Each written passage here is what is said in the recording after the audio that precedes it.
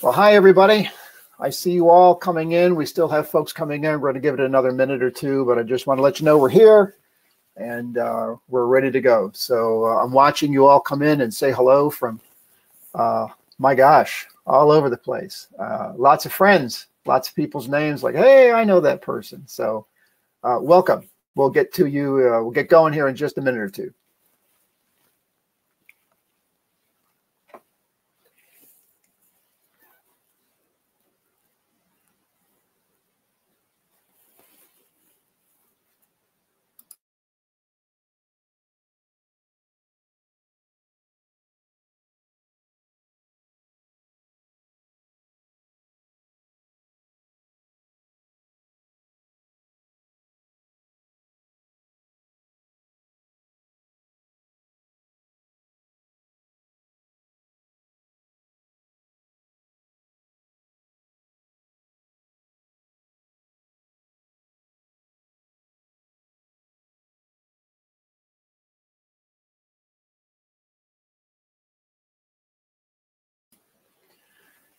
Hi, folks. I know it's 2 o'clock right now. We're going to give it just another minute. We still have some folks rolling in. We're going to give them a minute or two.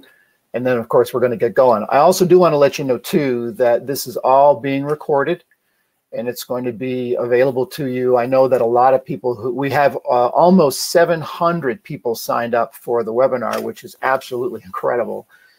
We don't expect that all 700 of you will be here live with us today, although that number is ticking up now close to 400. So that's really great. But if you are not live here today, welcome. And if you're listening to this later on, we're glad that you signed up. And we'll remind you before we finish today about our upcoming webinars as well. Still rolling in.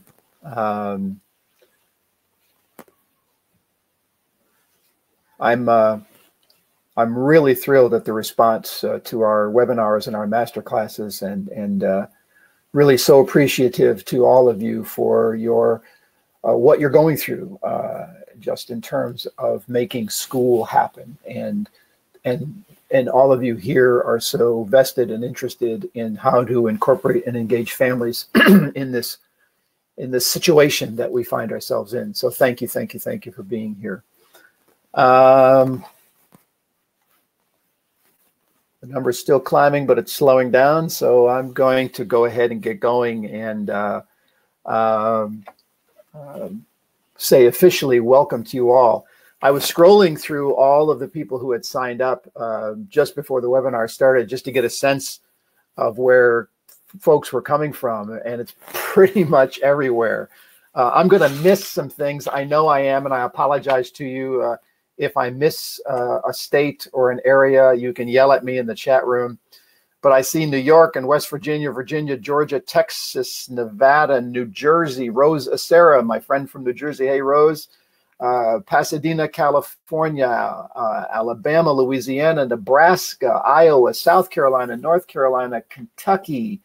And, of course, my friends from North Dakota. Ooh, North Dakota, where they tell me they still have snow. I think I saw some of my friends from Potsdam, New York. Hello, Potsdam, way up north.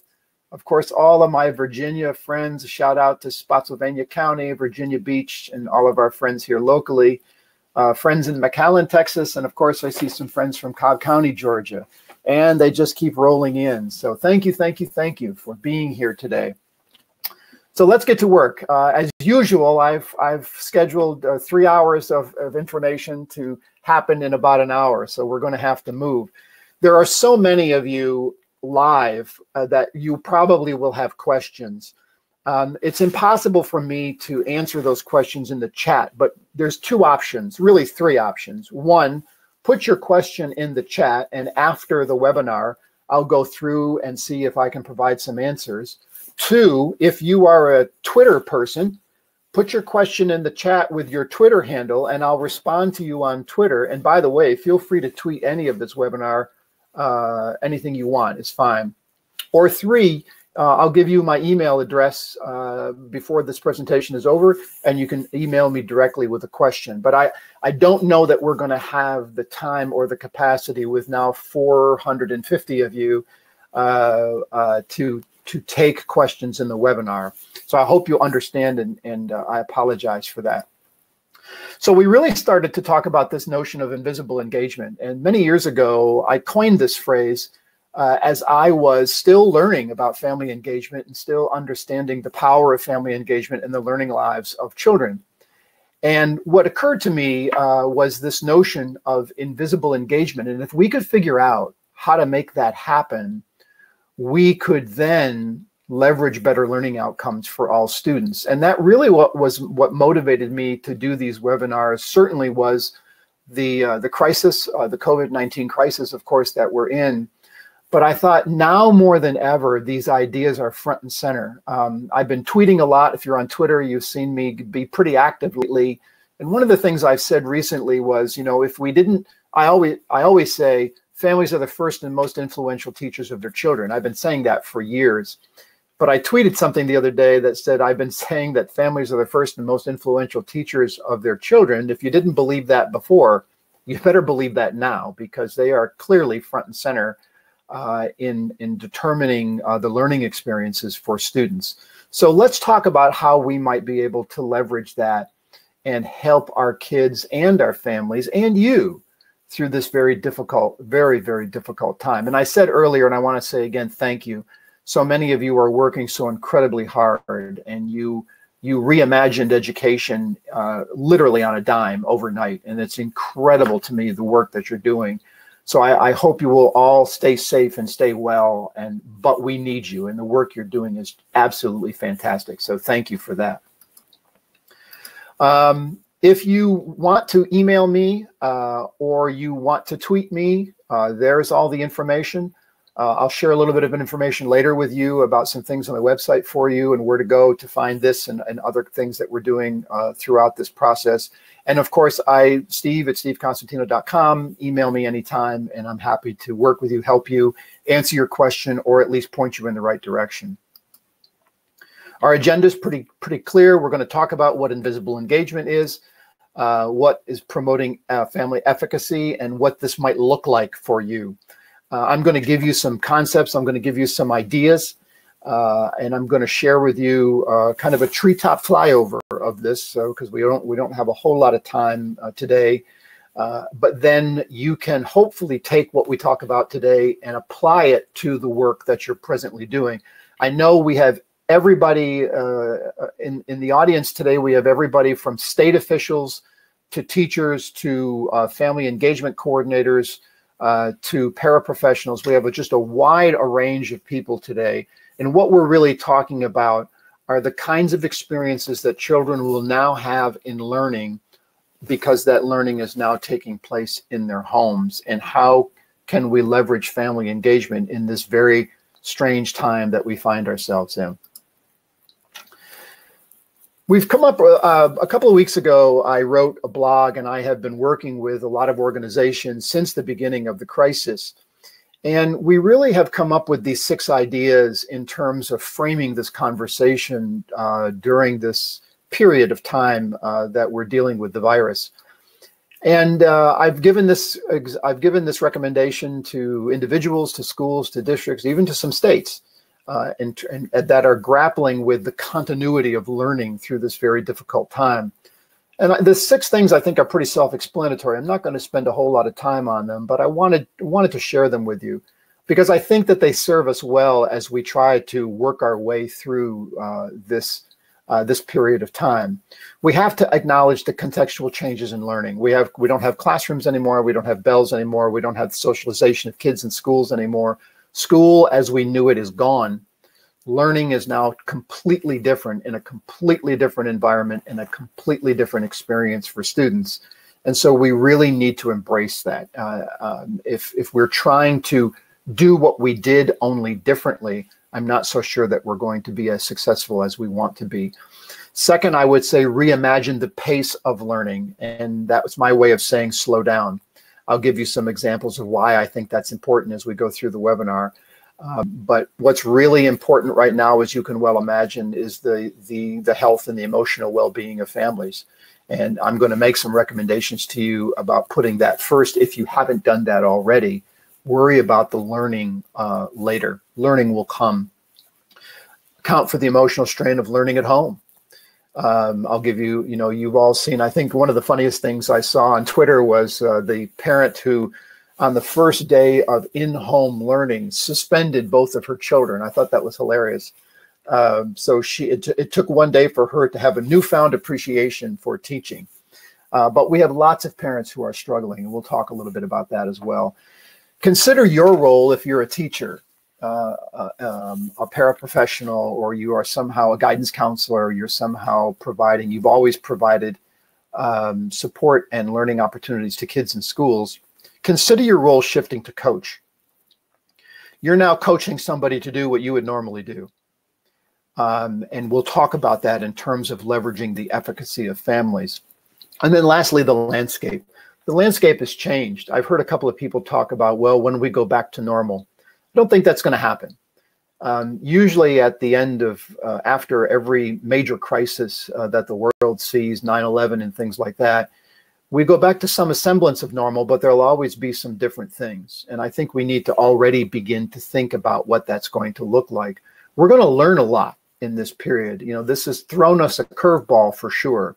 And this has really put us into a lot of mayhem. But I think once we come out of the tailspin, I think that there's a lot we can learn, especially about authentic learning, about family engagement, and about what really matters with regard to learning.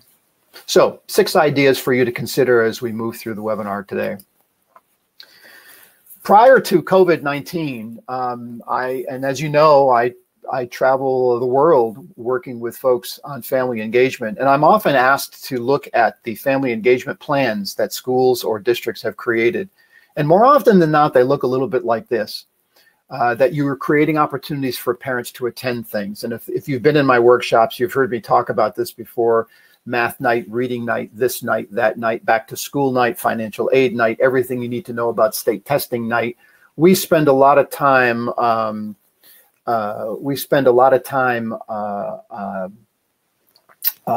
having things for people to come to, and we look to increase their attendance to those events.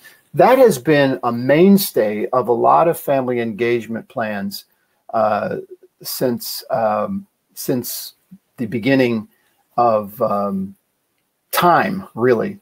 Now, all of a sudden, it doesn't work. We don't have any events anymore. We don't have anywhere for people to go. People can't gather. So we are doing what we naturally think is correct. And I want to applaud you for all that you are doing, because it is incredibly important. I'm going to make some suggestions and recommendations today about some things that we've already learned and some things that we can apply to what you're already doing. Remember, family engagement is never about doing more. It's always about doing what we already do, only differently. This is right. These next couple of slides are really things that I just picked right out of the news and right out of the social media. This is out of the Washington Post. You're seeing a lot of stories and a lot of news and a lot of articles being written now about what's happening with education, what's happening with learning. People are speculating what will happen next year, what will happen when students are able to return to school. Are they going to be in the same grade? Will they advance? Will there be grades?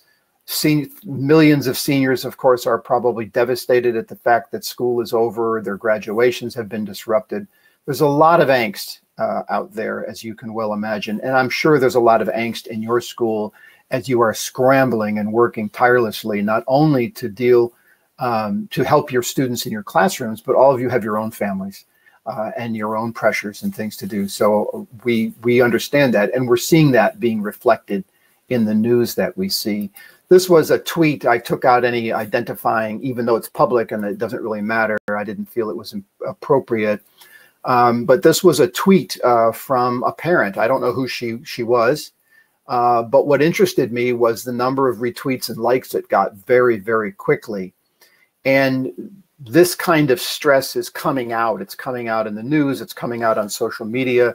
It's coming out in correspondences. And I think one of my pieces of advice is to try to not overly react or react to the stress. I think we're all going to move through stress differently, and we just have to be patient with each other. We have to be kind to each other, and I really do believe that if we can get that right, we can then continue down the avenue of student learning. If much of the work all of the work that I do is based on the work that my collective research, collective body of work called the 5 Simple Principles. And if you have been in one of our workshops or have seen me work, you probably have seen this diagram, the logic model, the 5 components to the process of family engagement. Today is the first time, actually yesterday we had a small group in our master class, but in terms of our webinar, you are the first group of people who are going to get a sneak peek at the new model, because in September, the 2nd edition of Engage Every Family will be published by Corwin, and I'm very appreciative of their interest in continuing to promote family engagement. And we've learned some things since we first published the book and we first started collecting data from schools around the country. And so we've made some modifications to the model. You'll see that the biggest change, really, in addition to the color, is to remove the word empower and to add the word efficacy in principle number 3. Empowering, the word empower was sometimes misunderstood. Efficacy means to empower, but we've gone ahead and said, look, if we really want to get learning to improve, we have to build and then leverage the efficacy of family. So we've made some contextual changes in the model, and then in the book you'll see some changes where we've added sections, of course, longer discussions of equity, and a new chapter based on the responses we get from around the country, a new chapter that's focused on secondary school family engagement, one of the top questions I get everywhere that I go. So today, what we're really talking about is this. How can we leverage the efficacy? What is efficacy, and how do we leverage it when we don't see anybody, when we can't be with anybody, when the best we can do perhaps is maybe working between over Zoom, something like that, or over the web or through email. So let's talk about that a little bit. Efficacy is the power to produce an effect. Self-efficacy, I think most of us understand that we all have some level of self-efficacy, meaning that we believe that we can get something done.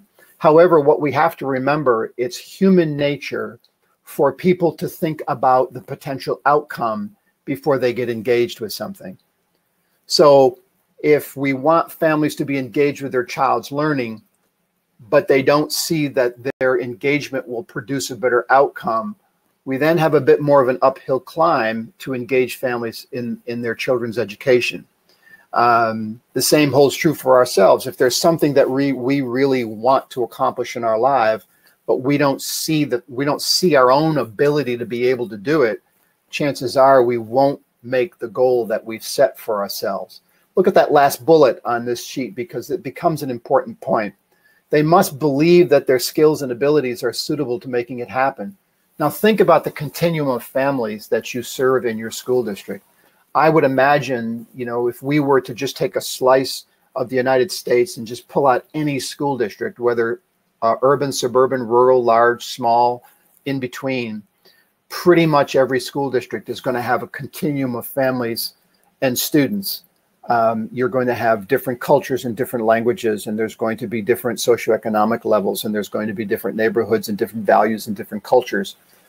And how then do we create an arena in which we can get all of those different kinds of families to believe that they have a role in their children's learning?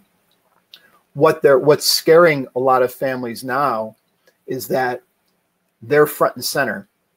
They feel this pressure, like, oh my gosh, if I don't do this well, my child is not going to be successful. Remember, one of the things we also know from research is that every family, there's one commonality amongst every family, and that is that they want their children to exceed them in their quality of life. This is really scaring families, because they feel as though that without your professionalism, their children are going to backslide. And so they're panicking. There's a lot of panic out there. One of the things that you can do is do everything in your power to try to reduce that panic. I saw a note earlier. I want to apologize to all of the school counselors out there. My age is showing. Forgive me for that. Take a look at what I highlighted in red for you. What we're going to try to do in the next 40 minutes or so is to improve and support efficacy of families. And we're going to try to embed that in whatever it is you're doing now to provide learning opportunities for students in homes. It would take us 3 hours to talk about all of the different ways that I've already heard that schools are responding to the crisis. There are issues of technology, and there's issues of equity, and there are issues of language barriers, and there's a lot of issues that schools are working through. There are special education issues that seem extremely daunting at the moment in terms of how to work our way through all of those things. But that's exactly what we're doing. We're working our way through it. I don't suggest and don't even think for a moment that this is a panacea, that what we're talking about today is going to cure everything that ails us. But I think it can move us a little bit closer to whatever desire we have for learning that happens between now and whenever students are able to return to school. So what is invisible engagement? We've known for a long time in research that the best kind of family engagement is family engagement that we never saw. It was less about coming to math night and more about how the parents' efficacy was supporting a student's learning at home. Most of the efficacy work that we see that is we can draw straight lines to learning usually happens in places that we don't see. For example, if I were to say, if my elementary friends who are listening today, how many of you before schools closed down were wanting to, or perhaps have had a math night or a reading night, some kind of a night in which you wanted to share academically with families? Most of my friends have been involved in something like that. And I usually ask the question, and that is, did anything improve as a result of math night? Did kids get better in math as a result of it? They were supposed to. That was the idea. But sometimes when we do events at schools, you've heard me talk about engaging the already engaged. So what we're trying to do now is say, look, we have no events. This is not about events. Family engagement is a process, not an event or a series of events. So now we want to promote this invisible idea. And what the pandemic has done has basically put it front and center. It's the only kind of learning we have now. It's no longer an option. I've said for a couple of weeks now, after almost 26 years of working in family engagement, I'm finally at the point to say I never thought it was an option. Now I know it's not an option. We really do need to engage our families in the education of children.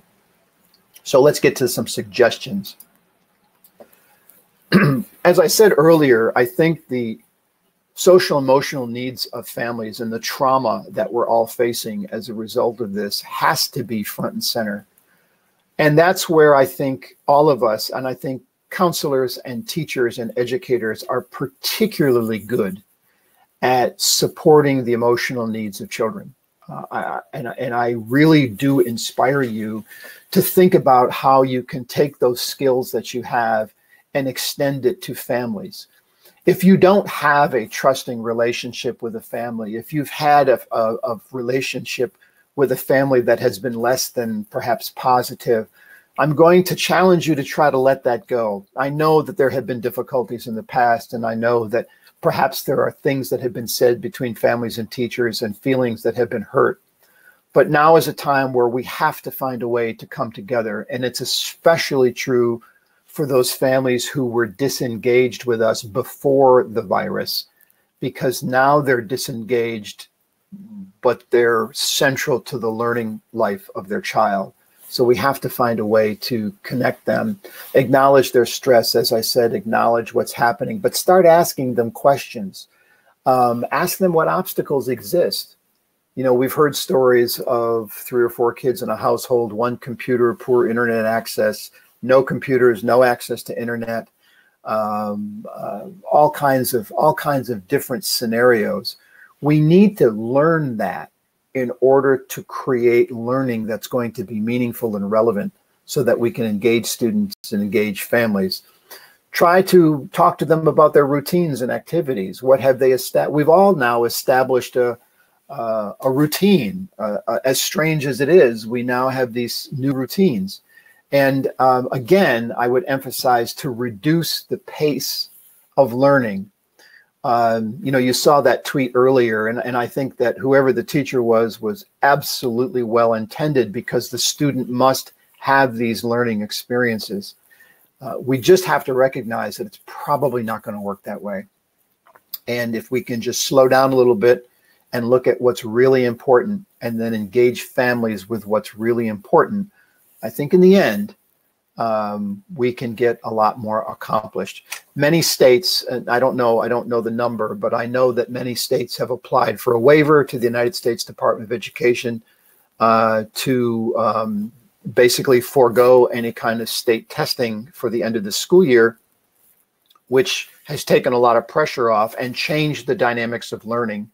And there's lots of conversations going on across the country about the role of grading and grades from the time of the virus until the end of the school year, and what should we do and how should we do it. And I know that many states are working on guidance documents and continuity documents to help schools make these decisions that we never, 2 months ago, 3 months ago, who knew that we would be faced. So here, in order to engage families, step one is to determine the feasibility of it. If a child's family happens to be healthcare workers, right now the chances of them being engaged are going to be pretty slim, and rightfully so. So we need to know, we need to figure out what's going on out there. So my first piece of advice is to spend time learning that. Put student learning aside for a moment and just talk about some of these things. When we design learning that doesn't happen in front of us, and when we're trying to design learning that engages families and that promotes this notion of invisible engagement, we're really talking about constructivism. We all need to go back into our coursework and remember the different philosophies and the different ideas of education. Constructivism was one of them. And what I've done for you is just given you a few quick bullets on the notion of what constructivism is. And because this, in my opinion, lends itself best to creating learning opportunities for students while they are at home learning as opposed to school. So we want them to be part of the learning. We want parents and families to be part of the learning. We want it to be active learning. And it's going to be personal, from home to home and neighborhood to neighborhood and school to school. So if you can dust off some of your old work in constructivist activities in learning, I think those are the ones that serve you best when we're trying to figure out how to continue learning at home. Let's continue on a little bit more with invisible engagement. Engaging families in learning design. Much of what I'm reading and much of the correspondence that I have been getting in the last few weeks, folks have been telling me, Steve, we're sending stuff home, we're emailing, we're texting, we're using a wide variety of social media, we're communicating with families, we're giving them resources. All of that is great. Now what I would like you to think about is, can they be involved in the design of the use of those things? Can we co-construct learning with families? Is that possible? Well, it's always been possible. And can we take what we're already doing and redesign it in this way? Consider whoever the adult caregiver is in the home as your co-teacher. They are equal to you now in terms of providing a learning experience for children. They just don't have your level of expertise. So we need you very much to help them. You know, we can't teach them how to become you, but we can help them help their children to provide some level of normalcy in learning. I'd like to avoid those two areas that tend to stunt engagement. And that's the two areas, I talk about this in workshops all the time, and that is we generally think, when we think about family engagement, we think about information. I have to get information to families. We want to get, and sometimes we probably overload families with information, but it's all with the very best intentions, because we don't want anyone to not know something that's really important. But when we inform somebody, that's one-way communication. I have a piece of information and I'm sharing it with you. The other kind of engagement that I'd like to try to avoid through this period, and hopefully afterward, is what I call compliance engagement, meaning here's what you need to do in order for your child to be successful. Your child has these problems and they need to turn them in by tomorrow. You need to sign the agenda. You need to sign that. You need to email me back and let me know. It's always about things that families need to do. So I call that a compliance engagement. I would like to try to avoid those two things as being the sole reason to engage families. Still important to inform people, absolutely. And it's still important to help parents understand what is expected of their children. But let's go back to that first bullet. Can we engage them in the design? And can they help us demonstrate learning? I'll give you another idea before we're done here today about how you might be able to get that done. And then tie your learning experience to what you've learned about families. There's so much creative learning going on right now.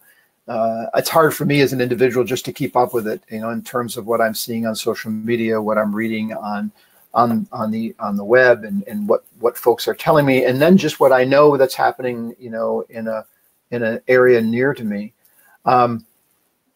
Incredible work is going on with journaling and getting kids to express their feelings. Think about that kind of work. I think that starts to move us into the constructivist avenue. Think about how we can tie that to family experiences. If we find out, if you were to have a conversation with a family and you found out, for example, that dad is a chef or mom is a baker, is there something you could help them with in terms of their knowledge and how their knowledge might apply to the learning that's important to their child on that particular day or in that particular week? So that's what that means. That means trying to tie families' real experiences and what they're experiencing to what learning is happening in the home at the moment. So one of the recommendations that we have made, and actually yesterday I got some initial feedback and that this worked really well, is to once again put student learning aside for a day or two. And I know that sounds crazy, and I know that many of us are saying, we've lost time already. We've lost instructional time. We've lost a lot, and I think that this is a personal opinion. You don't have to agree with me. I don't know that we should spend our time trying to chase what we've lost. I think we should probably spend our time trying to structure what we have. And one of the things I had recommended was to promote family conversations where students, are given the day off or the night off or an hour off, saying this is just for mom and dad or whoever the adult caregiver is in the home. And ask them. You can see the questions here. I'm not going to read the slides to you. We're going to make all of this available to you. But ask them about what they're experiencing. Find out if they're experiencing any of the illness in their home or within their family or in their neighborhood. As this thing rolls on, more and more the answer to that question is going to be yes. And that in itself is traumatic for families. We need to know if they've lost wages. We need to know if they're critical employees who are now working incredible hours like you are to help the sick and help the needy. These are all pieces of information that you as educators have to know in order to make learning relevant, because what will happen is that the tyranny of the urgent, as Stephen Covey used to say, will crowd out what's important. And right now, what's urgent, it really is tyranny. This virus is wreaking havoc around the world. And as you can see, almost everything is taking a back seat to it. And so we want to make sure that learning now continues. It just looks a little bit differently. And most importantly, get their feedback. Two-way communication means feedback. If you've read any of Dr. Hattie's work in visible learning, you know the importance of feedback. We all know the critical nature of feedback. Classroom teachers wanting feedback from their colleagues and their instructional coaches. We all thrive on feedback. We all get better on feedback. We need to get their feedback. We need to know what's working for them and what's not working for them. There was a story the other day of a teacher who sent, allegedly, I don't know if this is true, allegedly sent home 25 math problems, and they got there at 8 or 9 o'clock in the morning. And the note on the email was that all of these problems had to be done and submitted to the teacher no later than 3 p.m. And I get it. I understand that why that teacher did that, and I'm absolutely not pointing the finger. But we have to understand that 9 to 3 doesn't exist anymore. We already are seeing studies of most kids now going to bed after midnight. More children than usual are staying up later. Days are not normal anymore. And so can we adapt what we're doing? Lots of you are already doing some of these things already, but that's how we can begin to promote that invisible engagement. So I would suggest, I also have suggested, web-based conferencing. I don't mean conference in the traditional sense of a parent-teacher conference, but just a way to check in with individual families. So many teachers I read about are checking in with individual students. They're calling every day. Don't forget mom and dad. Sometimes, if you get a chance to hear them out, I'm sure that they would love an ear. I know that your time is precious as well, but a couple of minutes talking to a family, especially one that had been disenfranchised from the school before the pandemic, I think will go a long way to helping us through it and give us a better situation on the other side. Let's continue with the specifics. Design things that can happen in the home. And I understand that, doing things that you send home and then sending back are designed for in-home learning, but think back to the constructivism that I talked about.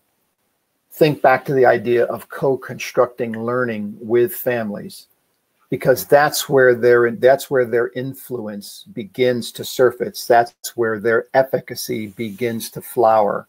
That's where their role takes on more meaning. And that's our third webinar in 2 weeks is going to be about family academic socialization. Whew, big set of words. But really what that means is the more that we can socialize families, the more they socialize their own children. So it's to our advantage to try to do some of these things that you see listed on this on this page. We want families to be more than just monitors of learning. Let's get them engaged. You can give them questions and answers. You can say, hey, your son, I'm going to make this up off the top of my head, but your child was asked to read 2 paragraphs and write 2 sentences about the main idea. Your child should write something like this. So ask them what they wrote and let me know as the teacher. Send me a text or give me a call or an email. Let me know what they came up with. That kind of interaction, now that empowers a parent. Parent can say, what did you think the main idea is of the 2 They don't have to know what a main idea is. They don't have to know what the paragraph said. This is not about teaching families. It's just about giving them a role. It's about connecting them somehow to the learning that's happening at home. And that dividends, not on the first day, but I think families will appreciate a little bit of a slower pace and a little bit more engagement. And then, of course, again, not to sound like a broken record, but to invite their feedback. Hey, that really worked well, or my gosh, we didn't do well at all. Or, you know, my son sat at the kitchen table and cried for a half an hour because he didn't know what he was supposed to do. Those are the kinds of things that you can't see anymore. And we want to know that before it builds up in frustration and you get some sort of an angry email. I used to, you know, I can remember getting from time to time in my education career, getting an email that was in all capitals. I used to call that e-yelling. I knew that person wasn't happy with me. So let's not let it get to that point. But remember that what's happening inside of families' minds is that they want their children to exceed them in their quality of life. They find themselves in a situation that no one could have predicted. And perhaps if their child is struggling, that really is pushing their emotion, and it's going to come out somehow. Let's give it an avenue before it blows. Let's get their feedback. I can't emphasize enough to you that alone, if we just did that, I think we could immediately improve a lot of conditions for you and for families, and most importantly, for students around the country. Debbie Pouchor is a colleague of mine in Canada, a researcher, a professor, author, thinker, thought leader, and family engagement. And she wrote something the other day that I thought was really interesting, because it really kind of encapsulated in a sentence what I have been trying to talk about now for about 40 minutes. You have the rich opportunity to make visible for parents of all of the curriculum outcomes they are naturally realizing as they cook with their kids, read, tell stories, build things, and discuss news. Yesterday, I got a question from someone about a school district where the primary language was not English, that the majority of people who sent their children to school were other languages, and it was more than one. There were several.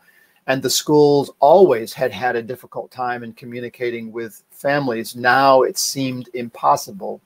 My solution, my recommendation, was to work through the religious organizations in your community to see if pastors and reverends and rabbis and preachers and people who are involved in religion could be of some assistance to us to use that community resource in how they're communicating with families as well. It's possible that a family will express their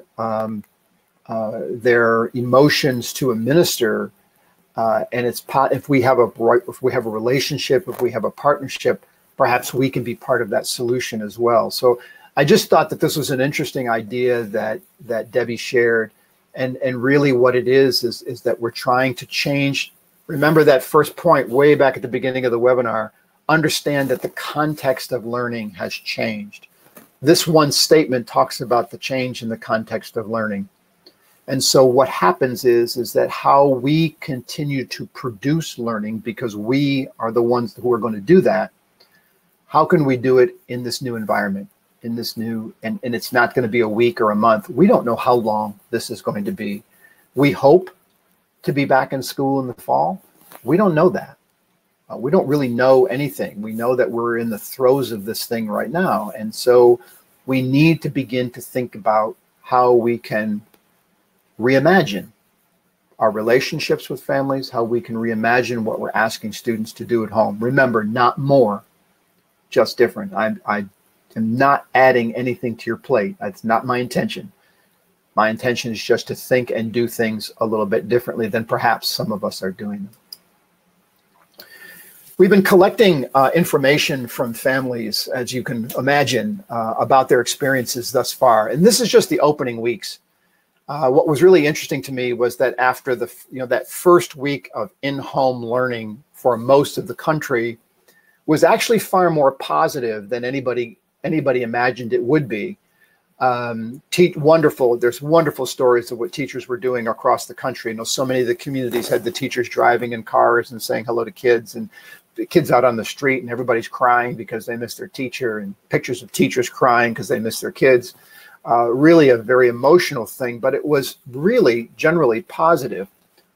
What happened was we got to the second week and more of reality was setting in, that we were in this for the long haul. And that maybe what we were doing during that first week, we couldn't sustain for 3 months. or we couldn't sustain into the fall if, God forbid, we have to do that. So what we're trying to do now is collect some ideas from families. And on the left-hand side, of course, you see the things that families have told us they really like, things that are really making them feel better, things that are empowering them, things that are promoting their efficacy. Look at that first list, 1, 2, 3, 4, 5. You're communicating my role to me as a parent. You're telling me that I have a glove in this game, that I'm really important to the learning outcomes of my child.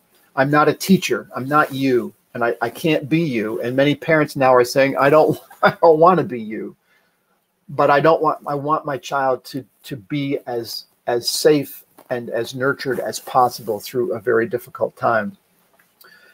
Parents are loving the relationship building. They're loving when teachers are just talking about life and not worried about learning or what's going to happen or what time things need to be turned in. It's just checking in to see if people are okay, and families checking in with their children's teachers to see if their children's teachers are okay as well. So you'll see down the left-hand side things that families are really attracted to and are really appreciating. I've got some more things later in the presentation to share with you that we've already collected in terms of things that are happening around the country from the school perspective. Look at the right-hand side of the screen now. These are things that parents have told us are not working well. It is very natural for us as educators to say, look, I'm until somebody tells me what else I'm supposed to do, this is what I'm supposed to do. I get it. We are all flying blind. This isn't even building the plane while flying it. I mean, I don't even know we got into the air without a plane, and now we're building one. So it's a very, very difficult situation. What's going to upset, not upset in terms of mad, but what's going to be of concern to families is if we say to things like, that we give the impression that we're not sure that we're doing the right thing, or we're not, even if we're not, which is probably the truth, probably better left unsaid. I don't know that we should have classes during the day. I think parents are really struggling with an hour of this, an hour of that, brain breaks, color-coded. There's all kinds of things happening where teachers, again, with the very best intentions, have color-coded a schedule for the day for a family. That's not going to work for everybody. And so I think we go back to those ideas of flexibility and constructivism to see how learning might look from that vantage point. Inconsistent communication or a lack of communication. I'm finding it hard to believe that that's an issue, because I think right now there's so much communication going on.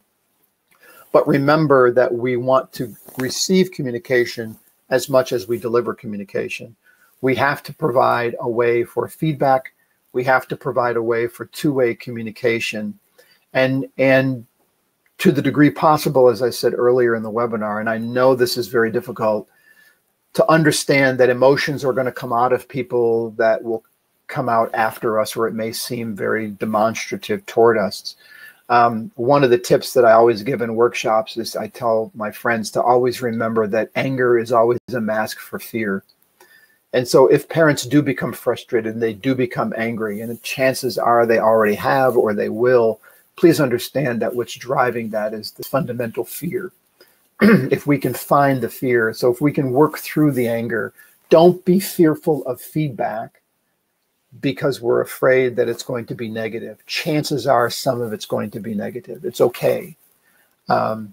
We're learning through this process, and we can appreciate that feedback. And then if it's valuable to us, incorporate that feedback into what we do next.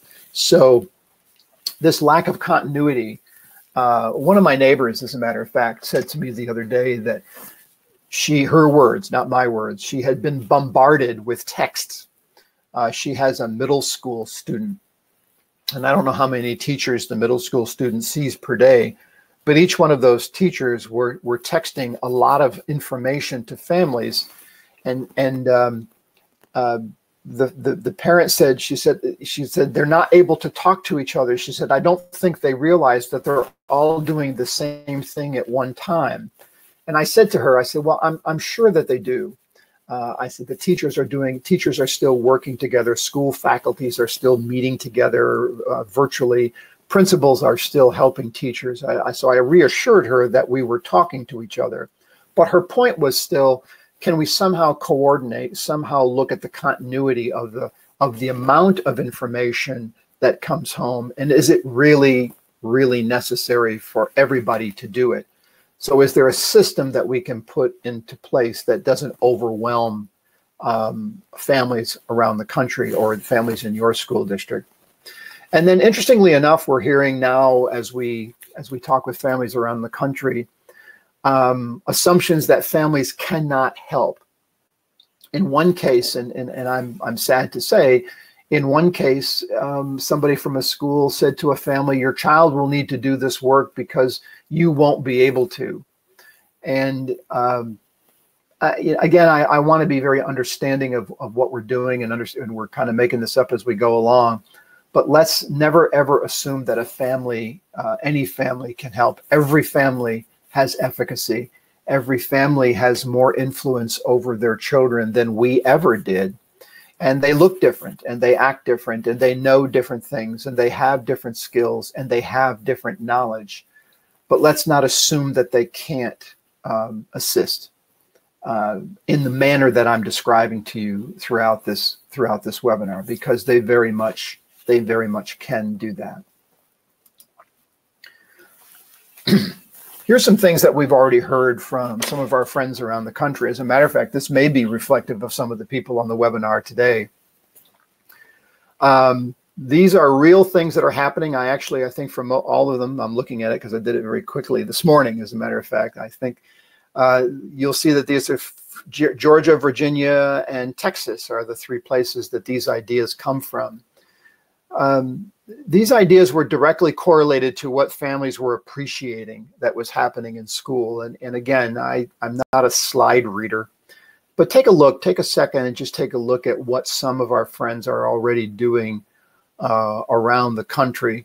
The third bullet in the first column, I believe that we have observed now what should have happened before: teachers communicating and engaging families into learning.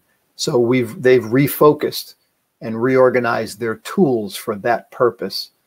One of the schools the family engagement personnel in the district are trying to send tips and ideas and trying to do some sort of my words, kind of down and dirty professional development on tips for engaging families during this crisis.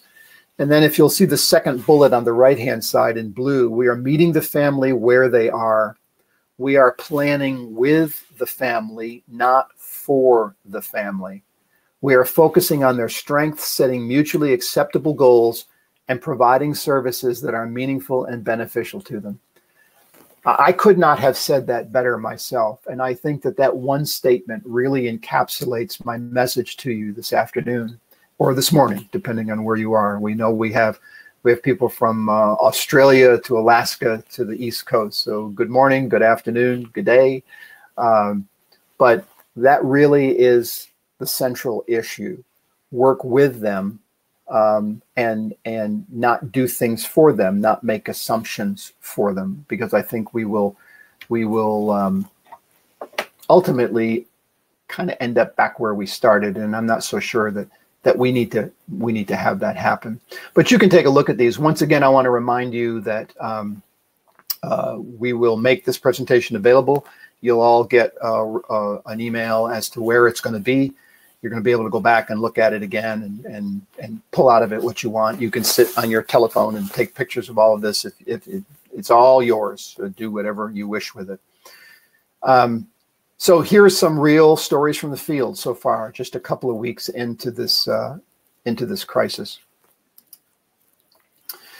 I wanted to end today with an assignment. This is a real assignment. This really happened, and I've blocked out everything that I believe identifies anything about this. But this came home and was delivered and said, have your child do this and send it back. So let's take a look at it for a moment. We as educators, I think, immediately know what this is, but more importantly, why it's important. Why is it important for a child to know the main idea? We know that. We want our kids to know that. There's basically a good chance that our families might not understand that. So a dutiful family is going to say, okay, you've got to find the main idea, and looks like you got to find the main idea and color that in yellow and color the rest of the details in green. And so you'll see what the child did as a result of the experience that they got. This parent, however, put this on Twitter, and the parent then said this.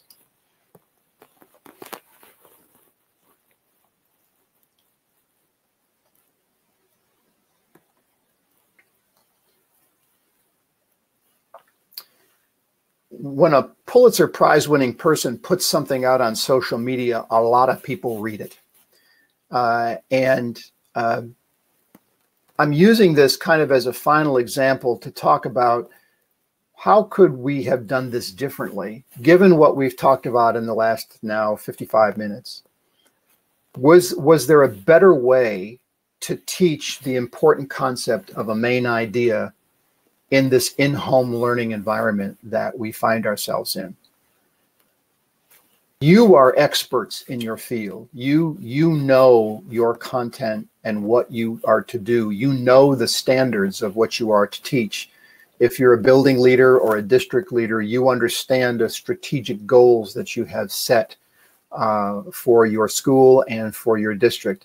If you're a paraprofessional, or you are a school counselor, or you are a family engagement staff member, you all play a role. I will say in just the few minutes that we have left, family, if you are a Title I school or school district and you do have family engagement personnel, parent involvement specialists, those are the people that need to be at the center of this. They can help you with the design and the reimagine, and they understand the family dynamics. Work with them, include them in the process of what's happening in your schools as well. I think if you have family engagement personnel available to you, I think that's a tremendous resource for you that you should be able, you should tap into. We've had a lot of family engagement folks write to me, and we had a lot on our masterclass, and we have a lot of them in the webinars and the things that we're doing now. So again, this lesson is just a way to get you to think differently. I don't know what the main idea is, and if you go on, the backstory to this is that there's a discussion that occurs about what the main idea really is. There's a difference of opinion as to the main idea, and it all gets crazy.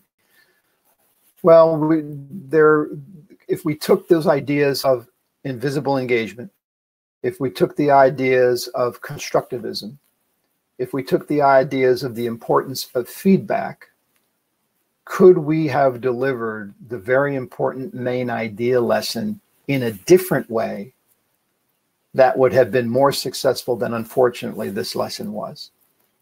That's really why I leave you with that question, because I know you, literally, many of you I know, and I know you're really smart, energetic, enthusiastic, innovative people.